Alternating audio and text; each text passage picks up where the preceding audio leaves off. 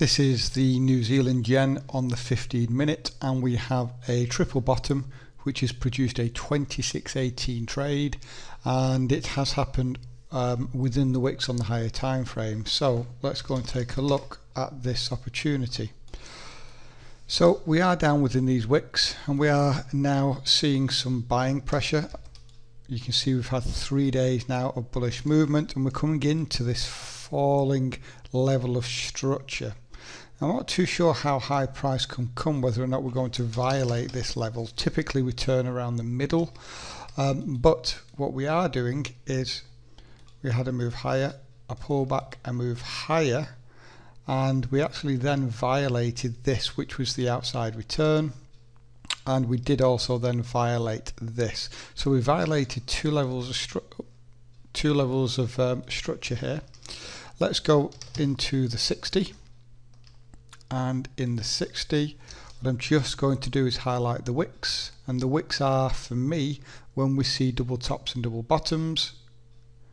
Now you can see that we've got a retest here, but there's no RSI confirmation, there's no violation above the V point of the double top either, so there's nothing here on the 60.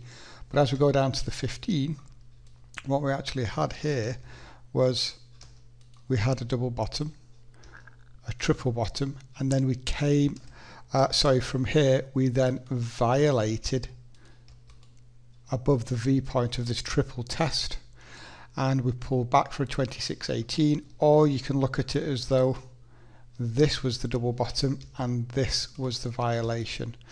Either way, we're in trend here, and we've had 3 or 4 tests, and we've had a violation to the upside. So a nice level of structure here to get involved.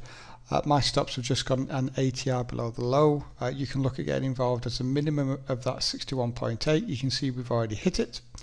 And I'm looking at playing for a retest of the candle closes at the highs. So if I just go back to the 240, I'm not too sure how high price can go. We may just continue on going a lot higher here, I don't know, but what I'm doing is just playing for a couple of pips before that psychological number, that 17200. And in terms of the risk to reward, then we're looking at 18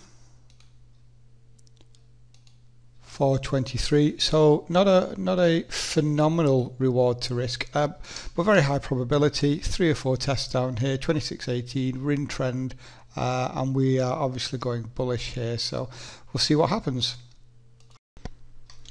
And we are back for the update. We've just gone on to win for 23 pips. My God, this was painful. This was a very, very painful trade, guys.